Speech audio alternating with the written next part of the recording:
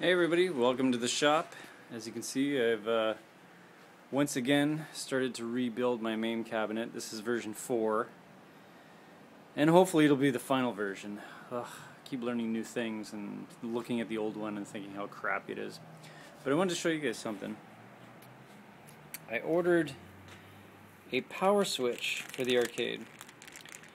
This is from FrozenCPU.com. It's a vandal-resistant illuminated switch. This is a white one. Basically, there's an LED that's white inside of it. All metal. Feels great. It's a very, very solid industrial type switch. I think it was about 16, 18 bucks or something like that. And this is what it looks like. I put it a test install on this piece of wood here. Lays very, very flat. See if I can get a focus here. There we go. Very flat, very, very solid. Sounds good. The LED is very bright. It's white. You can get different colors. And this is the back of it.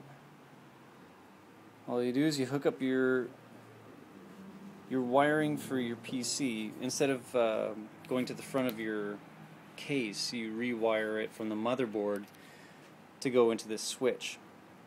And basically I'm going to have this one mounted on my soundboard, which is over here.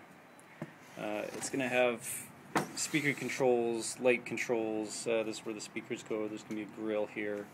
This will be the sound controls here. So there's still more work that has to be done on this piece here. And it should be pretty pimpin'.